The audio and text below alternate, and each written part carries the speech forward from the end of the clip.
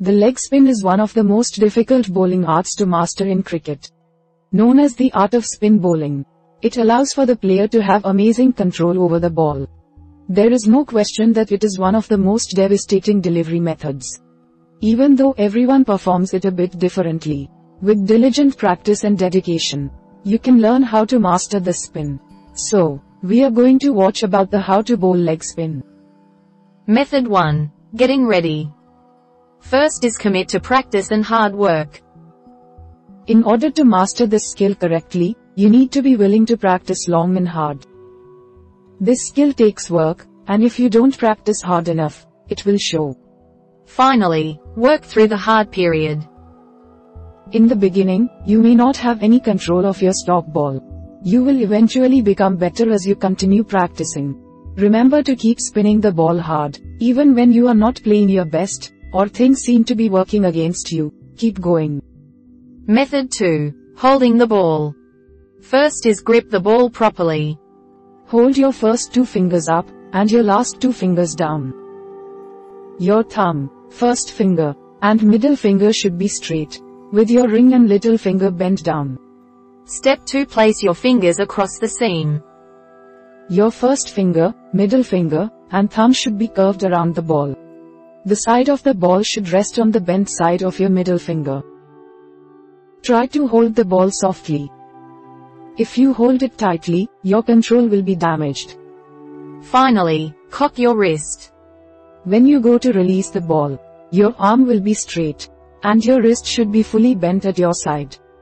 You don't want to bend it too hard as you want to keep flexibility. Method 3. Bowling the ball. First is align your shoulders, hips, and feet together.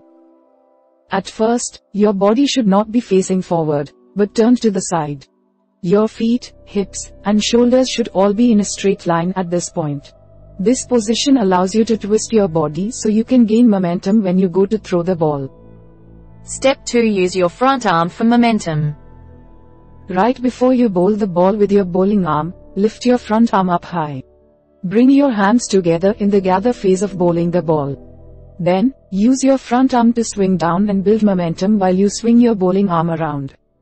This will help your bowling arm gain speed as you raise your arm to bowl the ball. Step 3. Rotate your body for accuracy and speed. As you lift your elbow and shoulder up, you will turn your body toward the front by bringing your back foot around.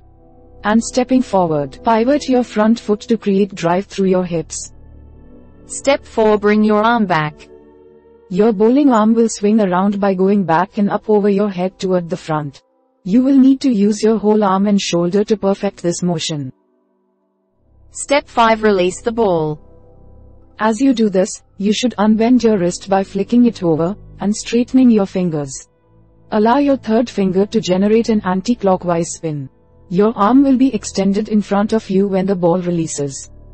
The ball will release from the back of your hand near your third finger. Your palm should be faced downwards when your hand finishes. Finally, remember that line and length is important. Try to land the ball about 6 feet from the batting crease to prevent the batsman from picking it up. We hope it is useful to you. Please subscribe to our channel to upskill yourself.